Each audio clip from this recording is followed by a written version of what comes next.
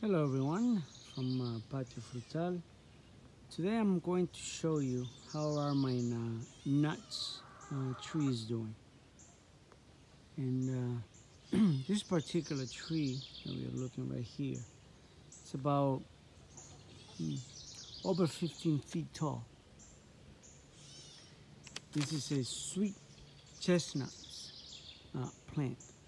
And this plant was or is a seedling, meaning that I grew from seed. I didn't grow, I bought it, but it was a seedling. So, as you see, it's pretty tall, and it hasn't fruited yet. This tree has been on the ground for about, say, 15, 16 years. Hasn't produced yet because it is a seedling. And you have to keep that in mind when you're ordering your trees. If you're not getting a grafted tree, well, you're gonna see that your tree's gonna take a long time, and you gotta have patience for that. When I bought it, I did not know the meaning of seedling and grafted, so I just started to buying trees. But anyway, live and learn. So that tree, like I said, is quite old already, and I'm glad it was young when I got it. But anyhow, so I'll let you know what it is. I'll show you a picture right here, what it looks like. Kind of look like panapan, which is a tree that we've seen in the Dominican Republic and Puerto Rico. And you cook it the same way. You boil it or roast it, and that's how you eat it. It's sweet like a sweet potato. And as you can see, the size of the tree grows pretty big. But if you decide to grow this, and if you don't have the space, buy a grafted tree. That way you can have a small tree. Unless you are looking for a shade tree of some sort that you can sit under. But that's how big that is, and it hasn't produced yet. But the hope is still alive. So now I'm gonna go around here, and I'll show you these dead trees that you see around here. With this area, it was designated to grow my chestnuts, so they can be big trees. And since I got those dead trees there, well, I have to cut them down first. You see that trees, 2 there and 3 more over here. So those die because of infestation of caterpillar that kill a lot of the oak trees here in New England in zone 6B. So we're gonna walk. Now I'm gonna show you my other nut trees that I have in the yard. So it's gonna be a little walk, and we're gonna go to show you the hazelnuts.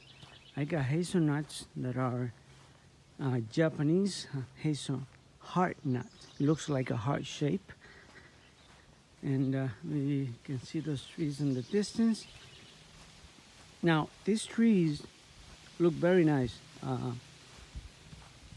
They came quite a good size, just about as high as they are right now. They're like close to 5 feet tall. So we're gonna start with this one here, and this one here. Right, I'll show you the picture what the fruit looks like. They call it the heart nut shape because that's what it has, heart nut shape. And this is a Japanese hazelnut. So we have 2 Japanese hazelnut. We got a row of 5 trees here, and the one at the end and then one at the other end, they're both Japanese. So the reason they are like that, in between those other 3 trees, is because you need cross-pollination. Not that you actually need, but you want to have cross-pollination. Now, those 2 are Japanese, and these 3 here, each one is a different variety. So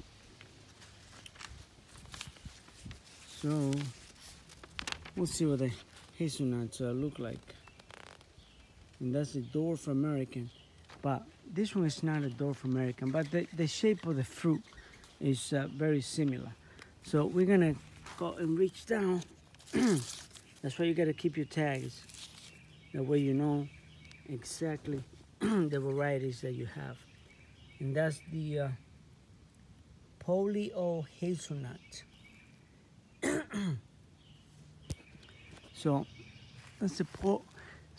that's one variety, and then we're going to come to the next tree, which is growing very nicely. It already has grown a foot up. It was just one stick. Now it's getting all these branches because they grow into like you can have it as a bush shape or you can have it as a tree shape. So it's up to you to do your diligence to get it in the shape that you want it. So this one here is a Webster hazelnut or avellana. And look how beautiful that's looking. They're all looking pretty nice because they were just a plain stick. If you go to my previous video from early spring, you see what it really looked like, just a plain skinny stick. But this one came nicely full of roots. And this one is the Tita hazelnut. And so you see how that one looks? That's the other Japanese one. So there you go, guys. So I got this other 5, and then I got 5 more. Oh, and before I go to the end of this video, well, let's walk out this way. We have some other nut trees here, but I never eat these nuts because I don't know if they're edible. They call hickory. And I don't think it's an edible nut, but that's just a wild plant.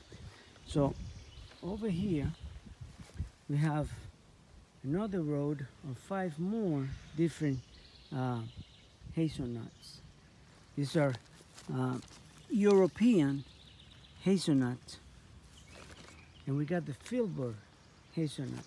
So we got 3 here, and these are 2 other different varieties. It's the filbert and the European. So they are intermittently. So the Europeans is 1, and the one in the middle, and the one in the other one. And then in the center you got the filbert. That's the second and the 4th there. That way you get good cross-pollination. And the differences in size is from the different companies that I bought this. So these 5 here came from Willie's Nursery. They came early spring, and they got a little bit of frostbite because it was too cold here in my zone 6B. So they died back a little bit because they were growing a little when they came. So it was still too cold. And now this over here is an almond plant. And the almond plants look very similar to the peach. So I'll show you what the almond plant is. Holds hardy. So that's that one there. And then we have another one at the other end. Over there, you can see it from here. So that other one. So these 7 plants came together. So now we're gonna go to show you our last 2 nut trees that we have for this year 2021. So I want to show you, and look at the peaches. Peaches are going to do awesome this year. There's so many of them. Look at that. Look how beautiful that's looking. Looking pretty nice. These are huge peaches. So we're going to move on because we're not in a peach video today. So back in these 2 containers here, I have, like the previous plant that I showed you, the first hazelnut.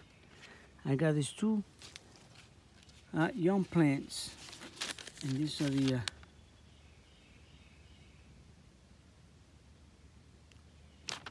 hazelnuts. I mean chestnuts, sorry. And this one is the Tsukuba chestnut, right? And then this other one, see if we can focus, is the silver leaf hazelnut. So now those 2 plants are in container right now because once I cut those dead trees that I show you, at the beginning, those two chestnuts are going to go in that area there. And that's what we are planning to do. And those two plants are going to go down the other end. So there you go, guys. Just to show you that you can grow all kinds of things in this New England Zone 6B. Not just apples and peaches. You can grow some nuts and go nuts about. So here you go, guys. From Patio Frutal. Leave a comment and like, share, and subscribe. And wish you have a good evening.